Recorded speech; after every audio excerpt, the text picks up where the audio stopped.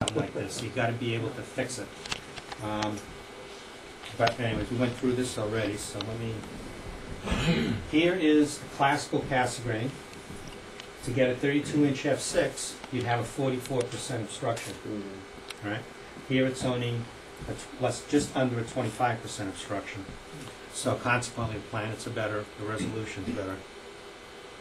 All spherical, tall. We talked about that. And you don't need to put an elaborate baffle system. That one spot that everything has to go through, as I said, you can shine a flashlight in the scope and it doesn't matter, which is absolutely amazing. I still don't, it's like magic. I won't spend too much time on this except to say that I can go from all the way from infrared to out to the near violet, and it's staying within, this is a 10th wave from here to here. So the color is fine. Here's the spot diagram.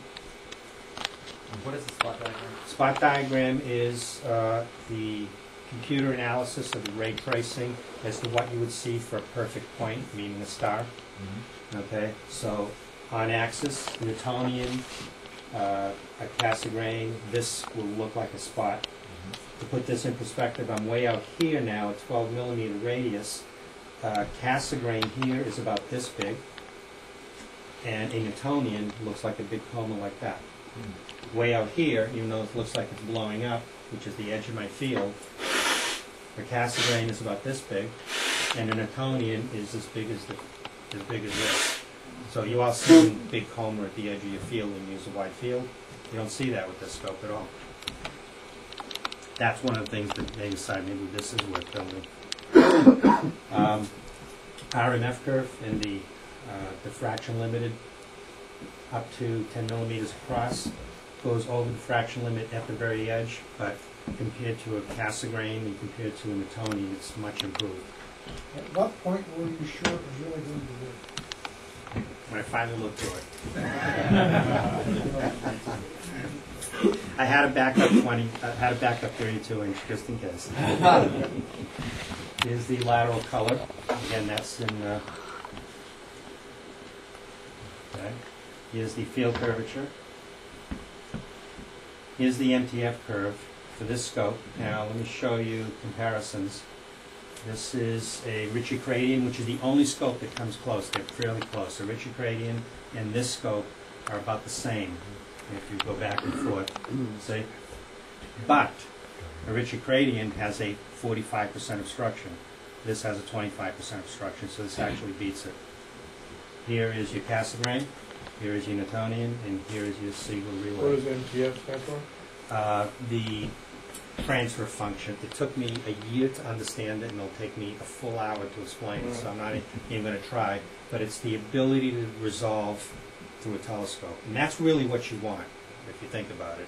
It's not so much, I mean, all telescopes gather light and to look faint, but how do you measure that? What you really want to know is what 2 points can you resolve, and that's what this is a measure of, in different colors. Okay. So if you look at the main colors up here, hold on, let me go back. The main colors up here, I mean, it's almost perfect all the way out. This is way off from the blue, but not much different than the Ritchie-Cradian.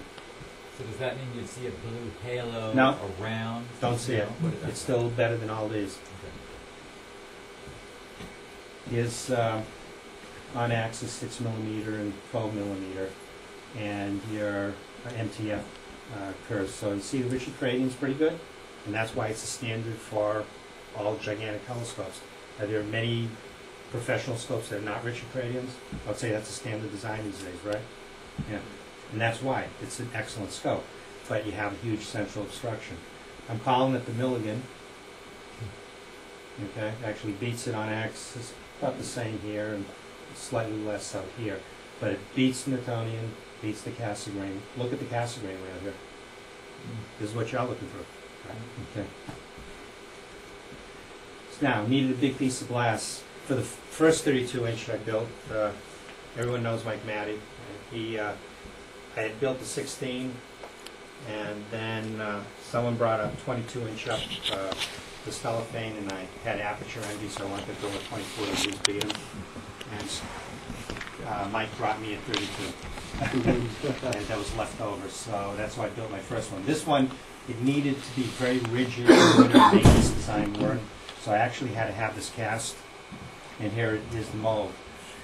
Peter Wagnus, who worked for everyone knows Roger Angel in Arizona. Mm-hmm. He runs the Mirror Lab for University of Arizona. That's where they are building these 8.4 meters. Well, Wagnus works for him and was a lab technician to build these. He started his own company, and this is his first one, which he cast for me. So here's his mold, and here's the glass that came from it. So it's 4.5 inches thick in the center, cut weight, it's thinner at the edge, but all the holding will be in the center. The theory initially was this would only be held by a center post. When we actually tested it, it had a third wave deflection, which made it intolerable. We just about lost our hair over that, but we came up with a solution.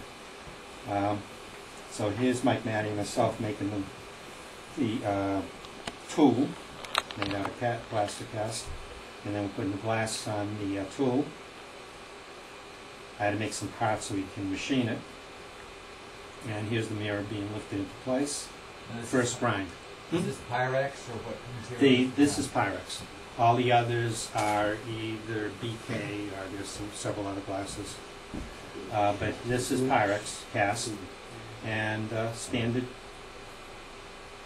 type. The mold that was used for that glass. Yeah. Was this removed by? Was this the stuff removed by water? I don't know how he did it. He machines out this. Okay. It's a Because the really computer big designed mirrors, mold. they use a mold which then is removed with high velocity water. Yes, the back end it's removed that way, but Okay.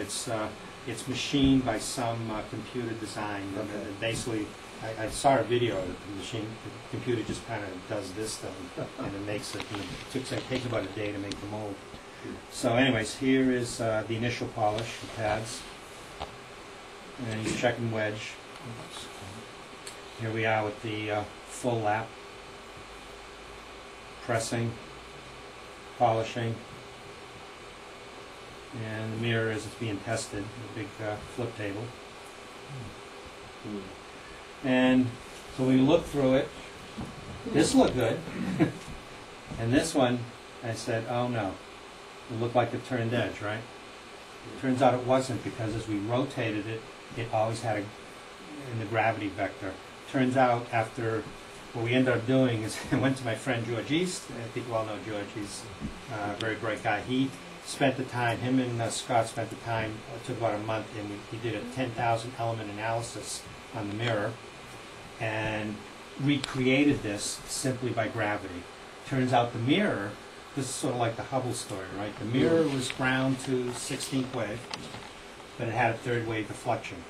So it's not 16th wave. So what do? Well, okay, I'll get to how we fixed it. But that was a little bit of a problem, but we finally managed. So the M1 was greater than expected. So we had to redesign the mount, basically. So we had to make an 18-point cell in addition to the center post. The original design was to be the center post. See, Scott had designed a 24-inch. And I said, I don't deal with small telescopes. I wanted a 36 since I already had a 32. We fought and fought and fought, finally compromised on a 32. And the problem was things don't scale up right.